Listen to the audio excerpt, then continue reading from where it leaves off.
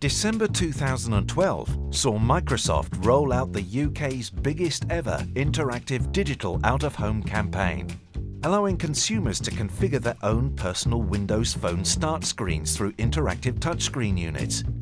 These personalized screens then form the creative for Microsoft's national broadcast campaign, being sent almost immediately to 450 screens across the country and representing a true media first. 24 interactive screens placed in shopping malls and cinemas across the UK captured users' photos and first names, completely personalising the consumer experience and the overall campaign. Users were also encouraged to enter email details for the chance to win a Nokia or HTC Windows Phone handset.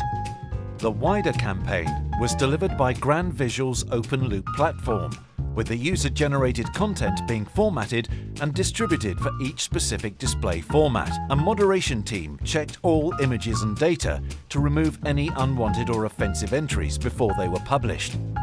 OpenLoop then delivered the campaign nationally into malls, the London Underground network, cinemas, rail stations and landmark digital sites such as Birmingham New Street, Manchester Hacienda and Westfield London's Eat Street, with the latest creative submissions from consumers rolling out across the network every 30 minutes for 2 weeks.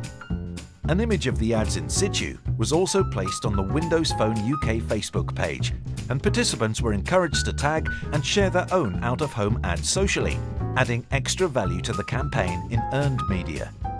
The campaign was digital out-of-home at its most innovative.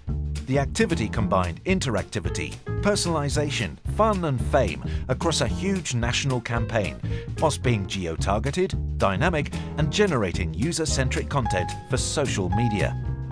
It was a true embodiment of the individuality that the Windows Phone experience delivers.